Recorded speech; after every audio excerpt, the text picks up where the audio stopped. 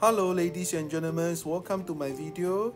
Today's video we're going to solve an equation with the integration of dx and summation for k. Usually this kind of question is up to us to solve the integration or summation first. For this question, it is easiest to solve the summation first.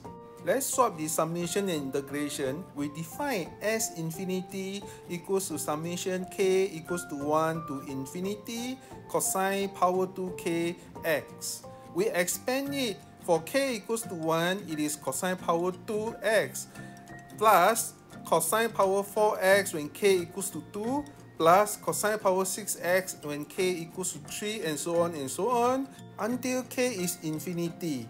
There is a geometry series equation can be used, which is equals to a divided by 1 minus r, where a is first term, which is cosine power 2x, where r is common ratio, such as cosine power 6x divided by cosine power 4x, or cosine power 4x divided by cosine power 2x, which is cosine power 2x.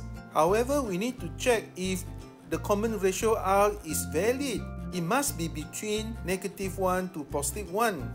From the integration bound, we know x is between pi divided by 6 to pi divided by 3, which means cosine x is between cosine pi divided by 3 to cosine pi divided by 6, which means cosine x is between 1 over 2 to square root of 3 divided by 2, which means cosine power 2 is between 1 over 2 to 3 over 4. Therefore, it's valid to use this equation to solve this problem. So now s infinity is equals to cosine power 2x divided by 1 minus cosine power 2x. Change the 1 minus cosine power 2x becomes sine power 2x. We have cotangent power 2x. Putting it back to original question, we have q equals to integral pi over 6 to pi over 3 cotangent power 2x dx. And then change the cotangent power 2x dx become cosecant power 2x minus 1. This is integrable. It gives us negative cotangent x minus x. Putting the value x equals to pi divided by 3 into the equations, and then minus the equation with x equals to pi divided by 6.